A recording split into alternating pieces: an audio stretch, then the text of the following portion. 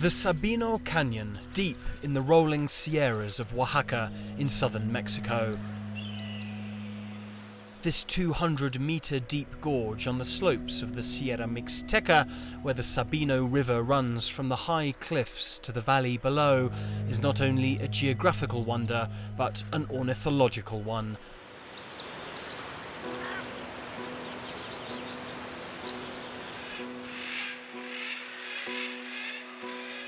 This canyon is the winter nesting ground of the Ara militaris, a species of bird better known as the military macaw. Indeed, so precious and rare are these parrots that following the discovery of their presence, the area was made a national park in order to protect them. And so well have the locals kept the animal traffickers away that this place is now the world's primary reserve for these endangered creatures.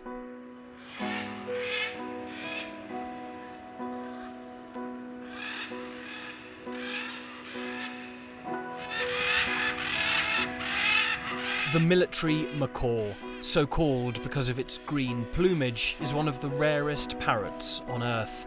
Known as the guacamaya verde in Spanish, it is native to the rainforests of Mexico and South America, and an endangered species.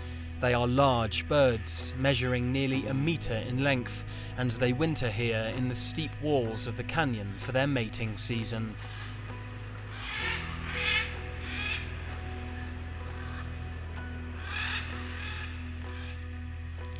Héctor Aguilar is a biologist who has directed the conservation plan for these birds over the past 2 decades. En donde hay guacamaya verde y guacamayas en general, son especies indicadoras de alta calidad ambiental, ¿no? Entonces, cuando yo veo una guacamaya verde, sé que hay un ecosistema en excelente estado de conservación. Es un lugar protegido. Los acantilados pues son de difícil acceso para el hombre, para otros depredadores. Ahí encuentran las temperaturas adecuadas que les permiten sobre todo llevar a buen éxito el proceso de incubación de sus huevos. Y además, cerca cuentan con alimento suficiente. Beautiful creatures, they also have a distinct personality. Sí, son animales muy carismáticos, ¿no? Son así como muy firmes, ¿no? en su hablar. Entonces eso es como da influencia esa convivencia estrecha con la naturaleza en su mejor estado.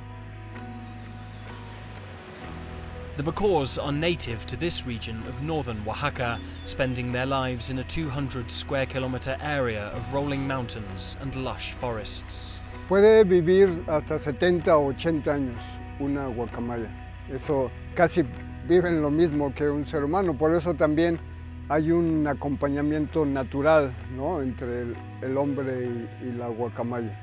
Ha sido una especie emblemática para los grupos prehispánicos, ¿no? Existen tumbas aquí en la región donde hay pinturas de la guacamaya verde, existen mitos, existen leyendas, de tal manera que siempre, desde que el hombre anda por aquí, la guacamaya verde ha sido importante, ¿no?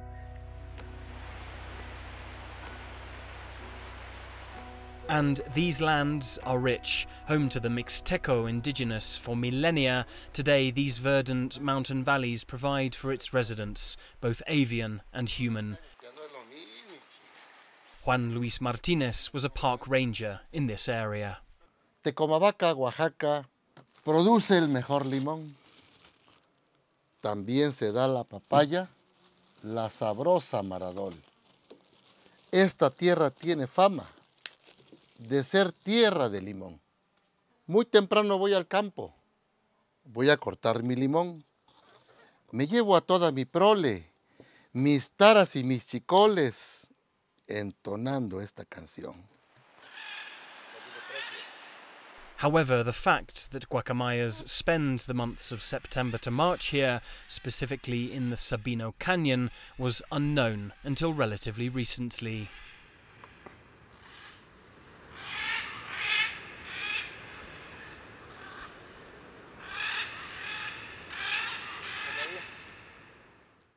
After decades away, Juan Luis is returning to the canyon for the first time.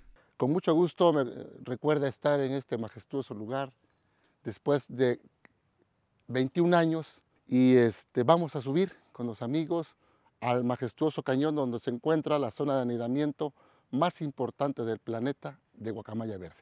Vamos a caminar por ahí de 30 minutos, esperemos pues no llegar fatigados a la parte alta. This park ranger was part of a team which discovered the macaws' existence here.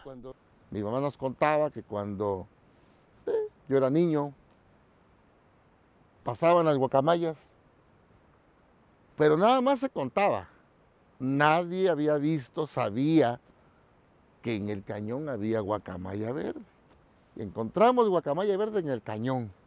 Yo sé que la guacamaya es de bosque, de selva, no. La guacamaya verde la encontramos en el cañón. Y eso cambió la visión de la reserva.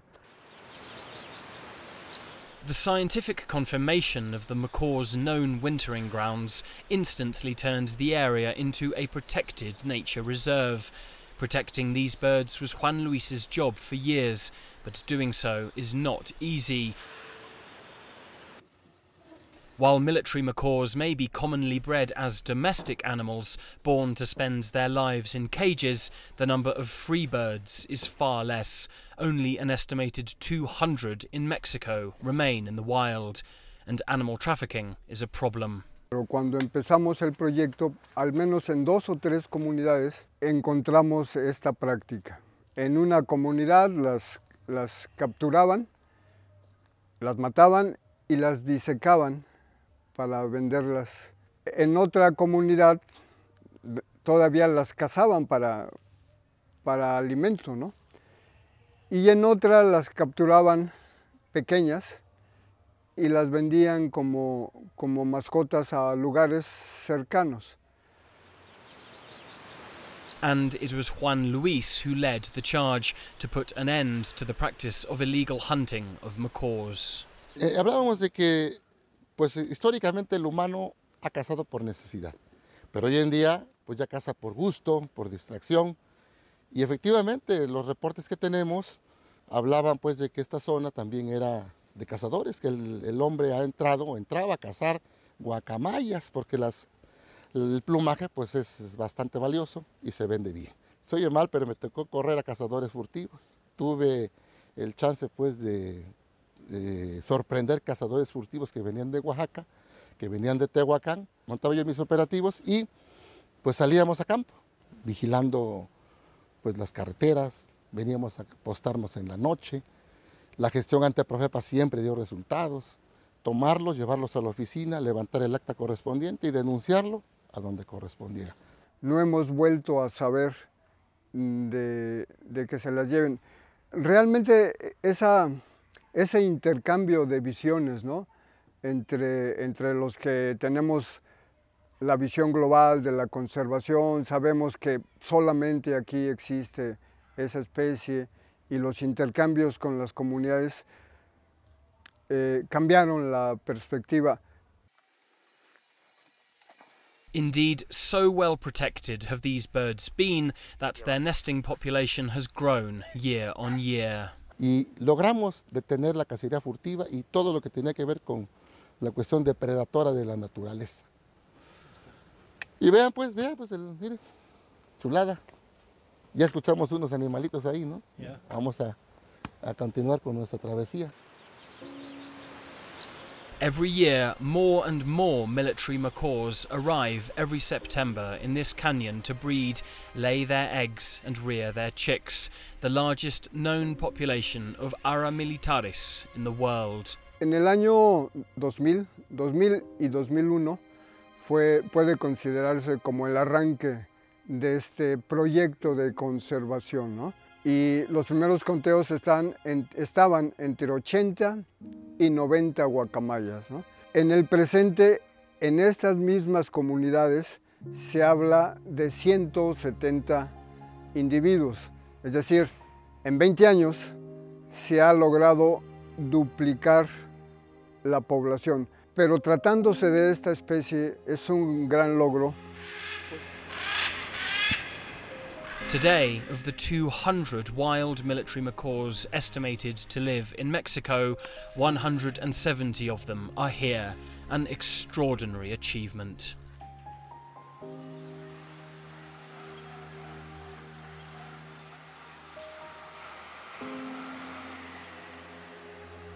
And the work is paying off. Today, people visit this canyon from around the world, and that brings development and economy to the local population. Sabemos que hay gente que le gusta este tema de la conservación, y cuando viene la gente a hacer este tipo de trabajos, a tomar, no a disparar, pero con la cámara, no a disparar con arma, ¿no? Entonces, pues es importante, la verdad han ido avanzando en el tema del ecoturismo, porque cuando se reciben a los ecoturistas o a la gente que nos visita, pues de antemano hay movimiento de dinero, recursos. Las tiendas venden, el nevero vende, la que vende lotes se acerca a los grupos y también ofrece. Entonces empieza a haber ese tipo de movimiento económico en la comunidad. Yet, whether or not the tourists come, the presence of these creatures, sacred to their Mixteco ancestors, has the locals leaving them in peace. En lugares como Oaxaca, podemos decir que la conservación es un proceso social y depende de la cosmovisión que tienen las comunidades, ¿no? La sociedad se considera no como dueño de la naturaleza, sino como parte de la naturaleza, ¿no? Entonces esa cosmovisión ha sido determinante.